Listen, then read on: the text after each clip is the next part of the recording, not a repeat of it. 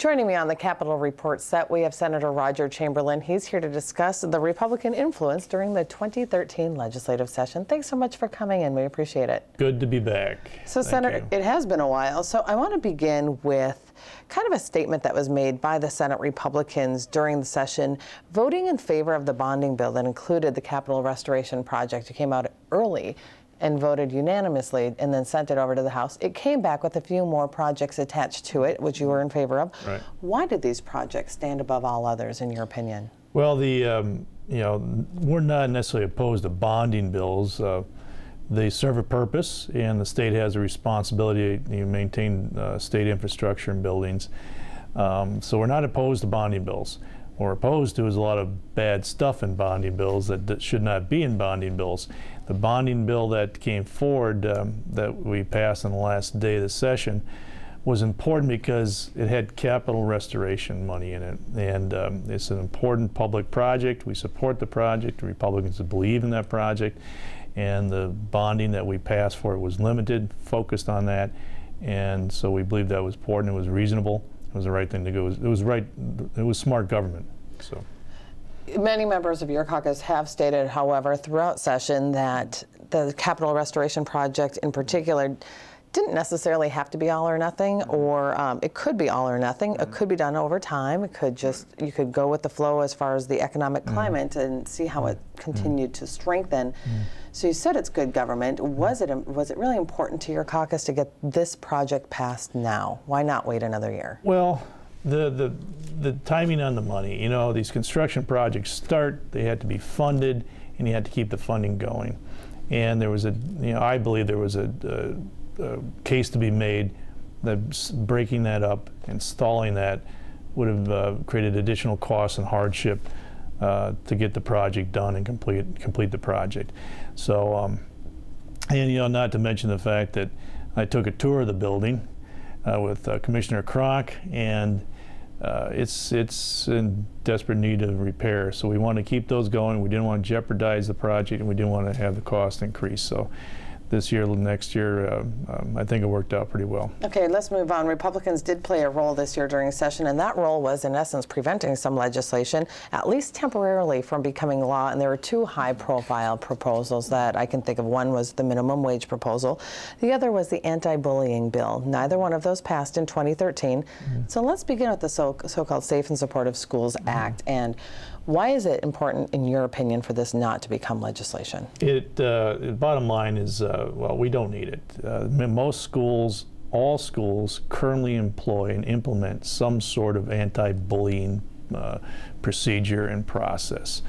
If not, then we had legislation. I had a bill, I think Representative Erdahl had it in the House side, and offered an amendment a couple times that would have required schools to adopt the school board policy 514 and 524, which were comprehensive policies. It was short. It said, here, adopt these, but the policy was comprehensive and would allow the schools the flexibility to do what they needed to do to handle the problem in their districts.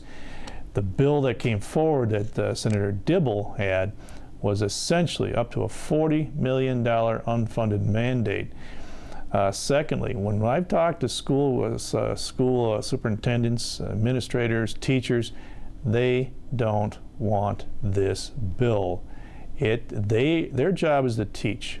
I trust the professionals in the schools to take this on and address it. They are not standing in the classrooms ignoring these serious problems, and they're taking care of them. So it's a $40 million unfunded mandate that has serious constitutional problems and questions still attached to it. And yet critics contend, and not just Senator Dibble, other critics contend that Minnesota has one of the weakest anti-bullying policies, provisions in the nation. Is that a valid argument? I don't think it is. It's kind of a, nobody wants to be bullied. We want it to stop. We want safe schools. But I believe our teachers and our administrators, our professionals in the schools are doing what they can to prevent it and stop it. Massachusetts has a similar bill, a little bit different, but it absolutely has hamstrung the administrators and the teachers out there. I think this puts a chilling effect on teaching. I think it'll be too cumbersome, too burdensome, it's unnecessary, it's expensive, and I think there's a better approach to this. And I think taking 514 and 524 from the school board policy and allowing the schools to fit this into their system the best way they can to satisfy the needs of the community, to meet those needs, I think that's the best way to go. So it's costly, burdensome, probably unconstitutional in many ways, and we got other alternatives to address the issue. Let's move on to minimum wage. There was a provision in the Senate. It's something that your caucus has been vehemently opposed to. Why do you think it's a bad idea? Well, what they talked about on the floor was that it's a jobs bill, it's a poverty bill. Most people I talk to in the private sector, they do not pay their employees minimum wage. Few people get minimum wage. The people who get minimum wage are service staff, and they're making big tips, and teenagers. So it's not a livable wage. It's not intended to be a livable wage. And if you raise the minimum wage arbitrarily, especially up to $9 like the House wanted, you're going to lay off, they're going to lay off people and reduce hours, because you cannot impose those kind of costs without, there's a balance to be struck. You can't put those costs on them without passing them on through higher costs or lower wage, or lower wages in other cases. The first minimum wage bill had hour restrictions, and it was they were essentially telling the business that they couldn't fire or lay people off. But there's a different way to do this. The federal, we were willing to say we'll take the federal standards, federal conformity, 725, 775. We were saying we were willing to do that. I'm sure they'll bring it back next year, but it's not a correct argument to say it'll lift people up out of poverty. It will not. Senator, let's move on. My last question for you, the box law, ban the box law, as it's called. We'll be talking with Senator Champion in just a few moments about his provision. And essentially, it does not allow employers, private employers, to ask potential employees whether or not they're convicted felons. It does have some protections for people who work with vulnerable adults, such as those in nursing homes. Does this offer enough protection, in your opinion? Is it a good bill, good law? I think it is. It was a little controversial to start. I signed on to it with Senator Champion. But in the end, the goal is the best way to reintegrate these offenders into society is to get a job. And most of these people in Minnesota, secondly, most of the people in Minnesota who are convicted criminals, we have the lowest incarceration rate in the nation, if not 49th, where they are the lowest.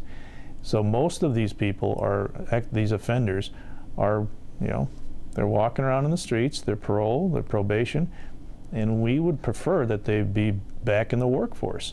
So this is common sense, reasonable approach to doing that, and it doesn't prevent employers from checking on backgrounds. Obviously, there are exemptions for those jobs that require certain criminal history to be done, and it gets a foot in the door. So I think they'll have an opportunity. So it's a good idea, and we've prevented cause for action. This won't be a cause for action against employers. Last question for you. Do you think the Senate GOP was effective in the 2013 session, considering you are the minority party?